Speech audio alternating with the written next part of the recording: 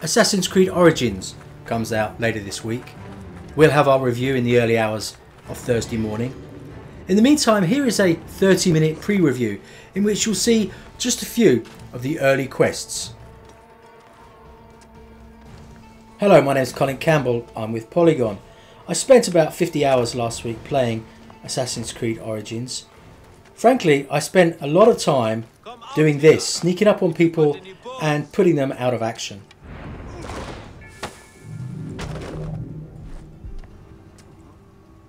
Assassin's Creed, the series, has always been about climbing and killing, or at least disabling, your enemies. The main character is a fellow called Bayek. He's a Magi, which is a kind of ancient world cop, but he's also more than that. He's a kind of community advisor, a protector of the people. Sometimes he's a spy and sometimes he's a government agent. In short, he's a very useful fellow. His uses include stealth, as you can see from this section, as well as combat. He's a formidable fighter.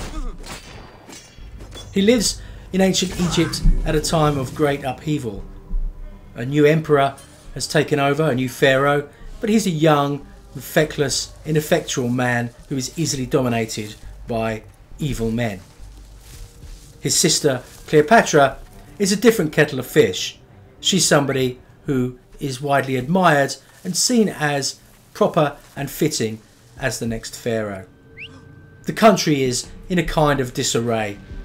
The pharaohs, the ruling classes, are Greeks, the people are Egyptians, and they're pretty pissed off with the way they've been treated for the past 2 or 3 centuries. To complicate matters, there's a new force in town, the Roman Empire, which will be showing up in this game to make matters difficult for the Egyptians. And so Bayek takes on a series of quests or missions which will undermine the rule of Ptolemy and will bring about what he thinks will be a more just era. Then again, he has his own personal reasons for taking care of business, and he has personal relationships which we explore as the single player campaign continues. So let's talk about what's going on in this video. It takes place in the early part of the game, a time when you're just kind of building up your skills and your character abilities before you start taking down some of the more difficult missions. In this mission, Bayek has been sent into a soldier's camp to release some men who've been captured. This is the sort of quest you'll see a lot of in this Assassin's Creed game. There's a great deal of sneaking around soldier encampments and releasing people or finding goods or saving animals or whatever it is that you're given to do. It's the central point of the game, and in fact Assassin's Creed games are all kind of like this. They're all about infiltrating a certain area, trying not to be seen and extracting whatever gizmo needs to be taken away. And there's nothing wrong with that. I enjoy a good stealth game, and in fact this is quite a challenging game if you like stealth.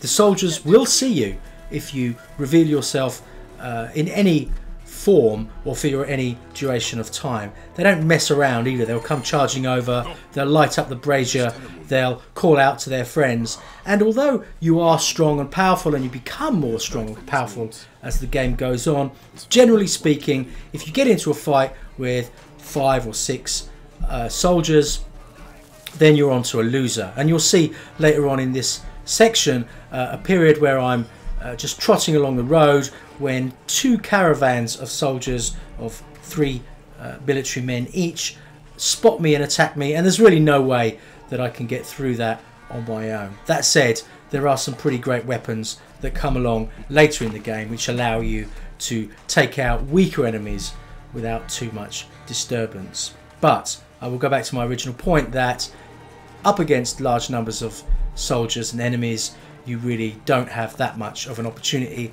and it's a good thing that you can sneak away and recover your health and try again from a different angle.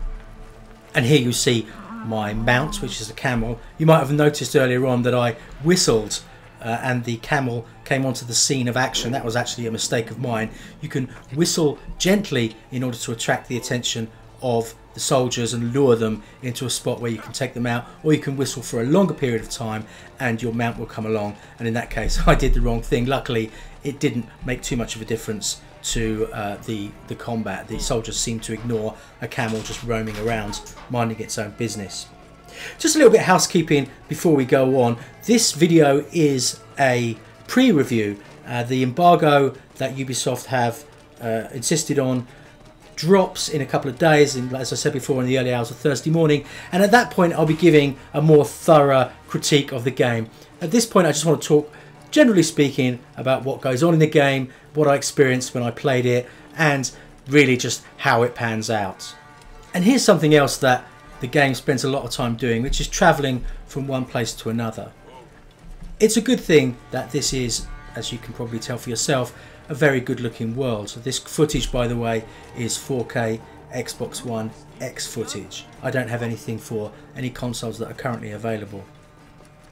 But yes, you get to see this pretty world of ancient Egypt with all its colour, its strange architecture, its strange art, its people, its animals, and you can really just get on the back of a horse or a camel and explore this whole land.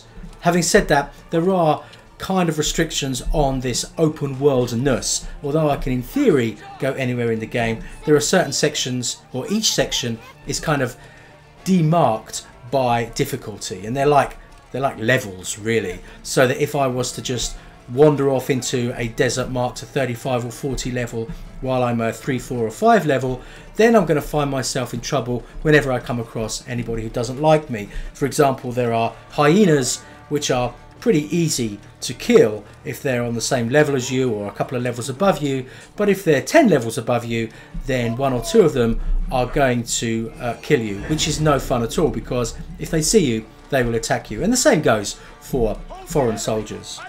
As you can see here, the guards have recognized me as a person of interest and they've attacked me. I don't have enough of power to fend them off, and so I'm going to have to find a way to get away from them. The whole country is crisscrossed by these little caravans of 3, 4, 5 soldiers who are shipping goods from one place to another, and Bayek needs some of those goods in order to upgrade his equipment. So as the game progresses, there are certain resources that he needs, and some of them he can just go out and find in the wild. And so there are sections where you're taking out, or you're shooting, you're hunting deer or crocodiles or hippos, and there are others where you're basically hunting men. You're going after these caravans and you're trying to take them out in order to steal the money or the resources that they're carrying, because those resources you can use to craft your equipment and to improve it vastly. And so if you want to have a big quiver to carry, that sounded like a euphemism, if you wanted to have a quiver that can carry lots of arrows, then you're going to need to do some crafting. If you want your shield to be really up to snuff, you're going to have to do some crafting. And I enjoyed that aspect of the game, just sort of between the missions, just hanging out in the countryside somewhere and hunting things. Where is Issa? She lies here with her son and daughter. The entire family. Sadly, I see Terramoon also paid the price for his recklessness. I warned him that his rebelliousness would bring torment and suffering. But what happened? They saw the soldiers coming and hid in the cellar. But the soldiers burnt the house to the ground to teach everyone a lesson. I am sorry. Put the body down there. They will journey to the Duat together. So many deaths in the Wahat. We cannot give them a proper burial. It is not your rebelliousness that got you killed, Seni. It is Ptolemy's sick regime. He is a bad pharaoh.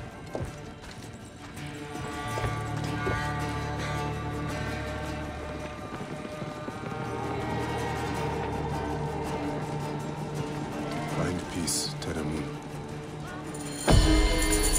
He will find more than he had here. So that was just the end of that quest there, and another quest is something that I'll be looking for. You can see here some of the back screens, such as the upgrade screen. And the upgrade screen, each time you reach a certain level, or if you complete certain tasks, then you're given an extra ability.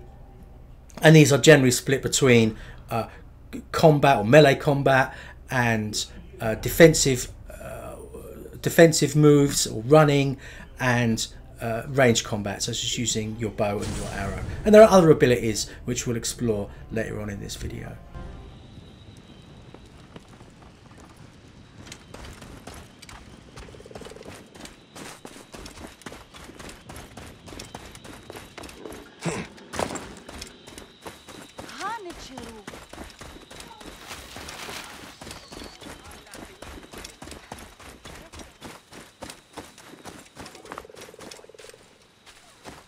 Rabia! Bayek! It does my heart good to have you again in Siwa. You nursed Senu back to health. I never expected to see her again. She is a tough old bird. Like you, eh? Bayek. Epsifa tells me you are healing the villagers as best you can. It would give me much pleasure to help you. That is kind of you. May Yaka be blessed. I can always use help. The soldiers are brutes. Almost every villager has cuts, bruises, broken bones. To help them, I put together a makeshift perang in the old ruined temple. Friends bring me medicine from Yamu, but now the soldiers stop everyone entering the village and steal their goods. So, we tried to bring medicine on a boat instead. And the soldiers stopped that also. They sank the last shipment. The medicine jars are scattered across the bottom of the lake. I will get them for you. Thank you, Bayek. Bring it to the old temple. I must go there now. Medicine could be anywhere in this lake. Senu can help me. So you'll see here another useful skill that Bayek has, which is eagle vision, something that we've seen before in Assassin's Creed games, but this time it's an actual real eagle. The eagle soars above, and you use it in order to scope out the targets. Helpfully, the focus will sharpen as you get closer and closer to the target, but also to look out for guards. And so you can use the eagle to spot the guards, and once the guards are marked, so to speak, then you're basically able to follow them wherever they go, which is essential if you want to stay alive. This section will also include swimming, when you go down into the water to look for the missing medicine jars and other loot, and also how to make use of boats. And in this game there is a lot of stuff that goes on in and on the water, as you'd expect in a country like Egypt, which is so dominated by its rivers. All this loot that you see is obviously very useful as the game goes on. You can go, as you'll see later, to a blacksmith, and he will sell you items and goods. So if you want to buy new weapons, that's where you need to go. But really what you'll probably end up spending your money on is just simply upgrading the weapons that you have, the weapons that you feel most comfortable with. And I played most of the game using the exact same sword that I play here in the early part. I just kept upgrading it every time I upgraded, and that really will fulfill most of your needs, unless you feel like playing around with different weapons like twin blades and spears.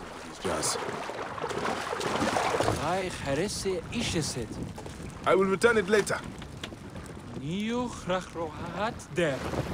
There's also, as I said before, use of boats in this case, and you can commandeer small fishing boats. You can just jump into little rafts that lie around, but there are bigger boats like triremes which you can invade, so to speak, or that you actually get to commandeer and use yourself from time to time.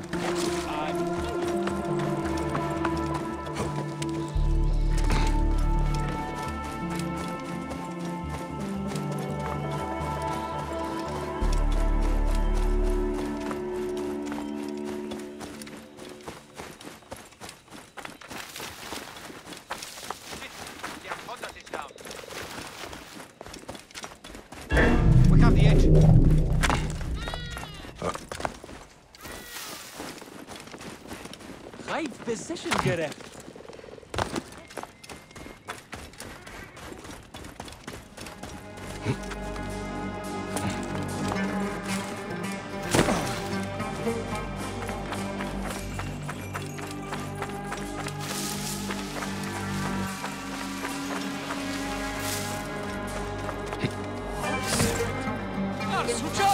Ah, Bayek. Amun be praised. What has happened? Why aren't the patients in the temple ruins? The soldiers threw us out. Even though I paid the Nomarch to allow me to use the temple, every few weeks soldiers come to take our medicine and food stocks. Always the same soldiers. They call it a tribute. A tax for the Pharaoh's royal army. We barely have what's needed to take care of the poor souls that need our help. Vultures. Don't worry, Rabia. I will make certain they don't bother you anymore. Be careful, Bayek.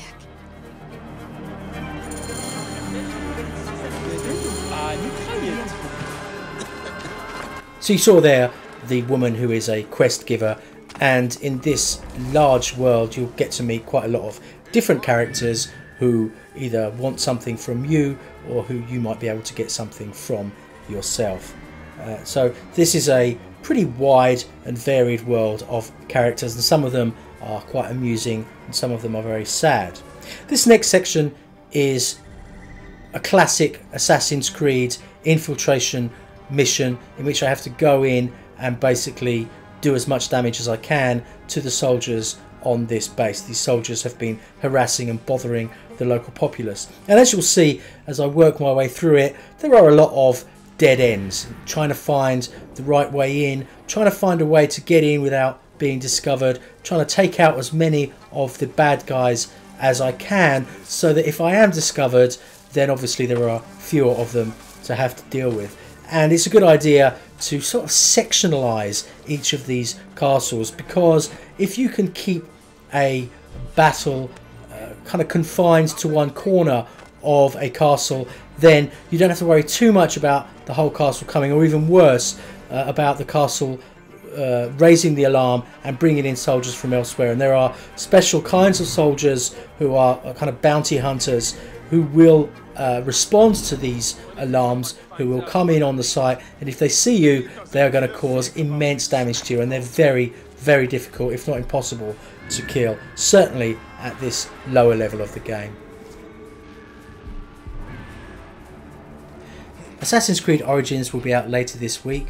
Polygon's review will be available in the early hours of Thursday morning. The game is coming out for Windows PC, Xbox One and PlayStation 4. I'm going to let the rest of the video just run so that you can just enjoy the video without having to listen to me talk, especially this section here where you can kind of sense for yourself the sort of strategies that you might use in order to take out or in order to complete this particular mission and the couple of missions that follow. Anyway, you can find out more about Assassin's Creed Origins on Polygon. Gazelle meet tonight, man!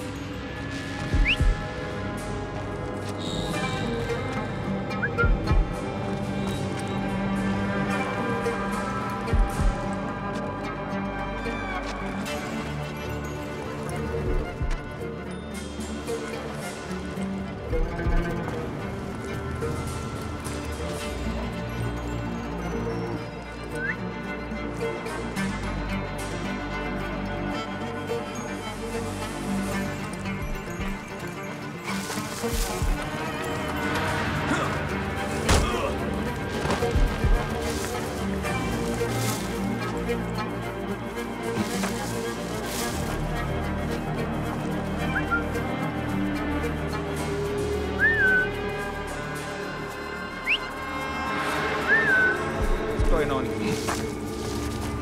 Damn it. Find whoever did this. Hey, what?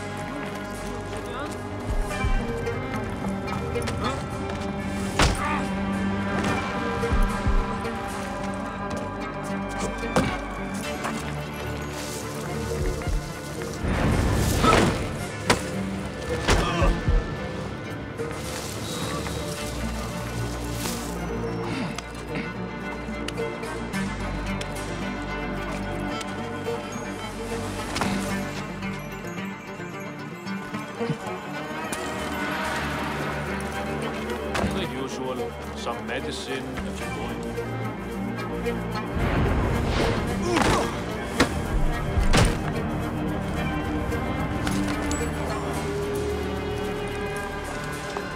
Hey, what?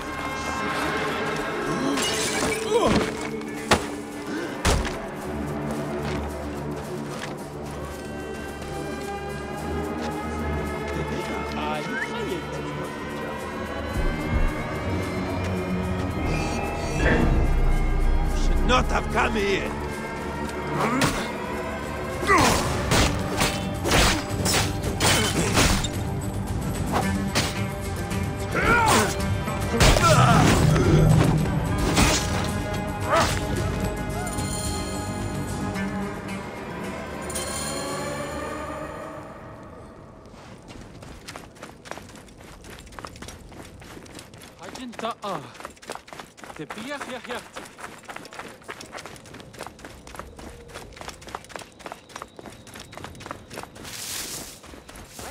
Bayek! Did you succeed? The temple is yours now. Those soldiers won't bother you again. All my patience, thank you. Ah! I almost forgot to give you your medicines from the sunken boat. In all the excitement, I forgot about them myself. The oasis of Siwa is lucky to have you, Rabia. Promise me you will not become consumed with your vengeance, Bayek. I think of nothing else. By the grace of Amun, one day I will be free of it. My physician gerecht.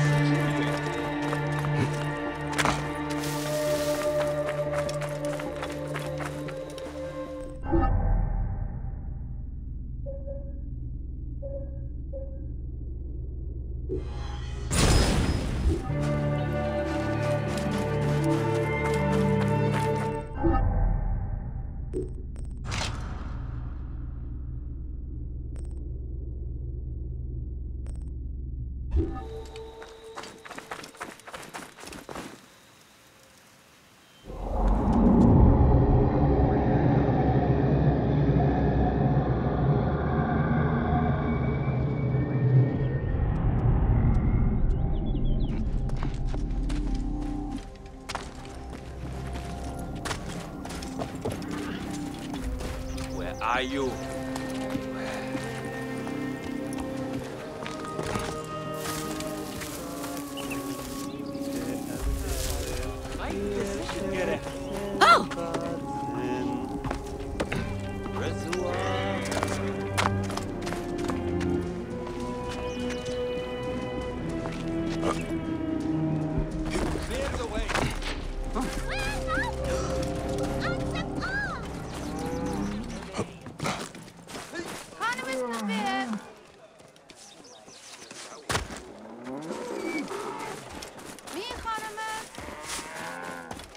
Bayek, take care!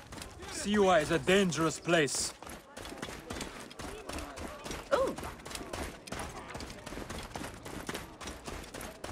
Bayek! Al-Magi, you're back. What happened to your blacksmith shop?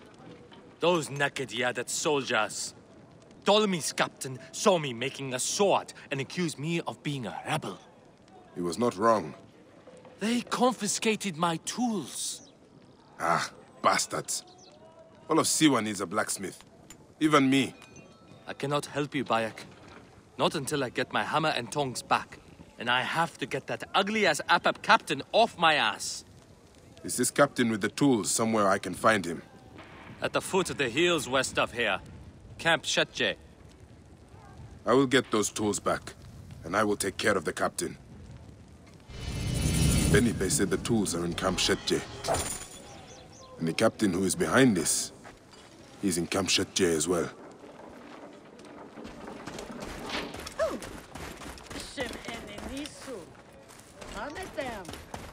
Bededuk nitchayet. Numes neo Julian. Yeah. Any Sigiriot? Whoa.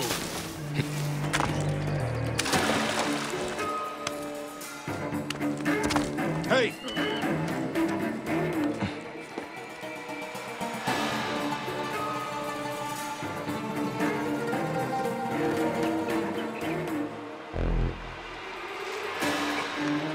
What?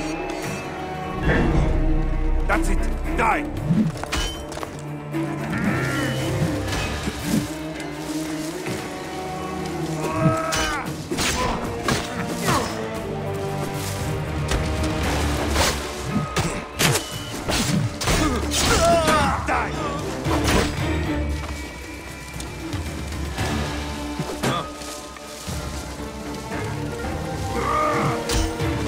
I have the range!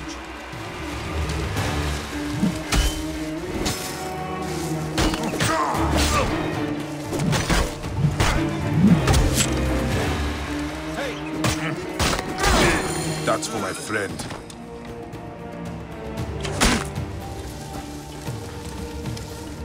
Damn it! We must keep up! There! Got a clean target!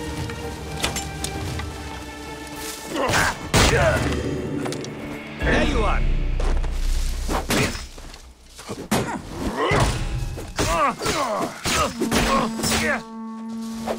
Hey! I've got a problem here!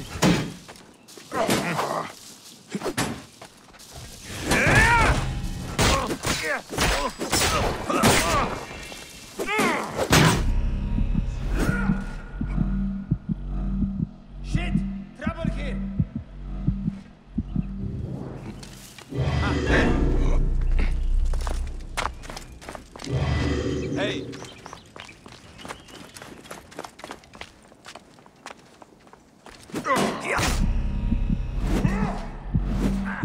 Hey! I've got a problem here!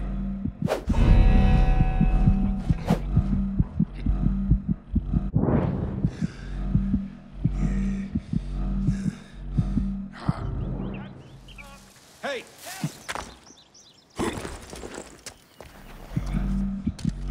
You there! Stop! Bastard! You cannot get away!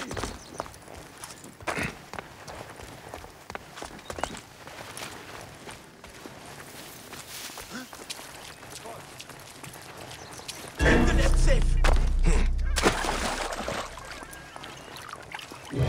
Gotcha!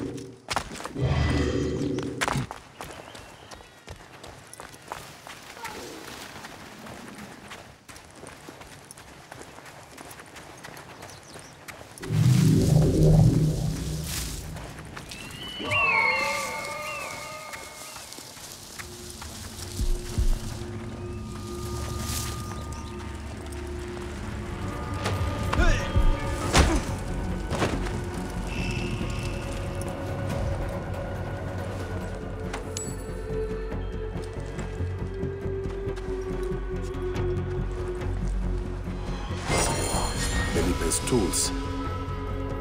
That's everything. Benipe will be pleased to hear it.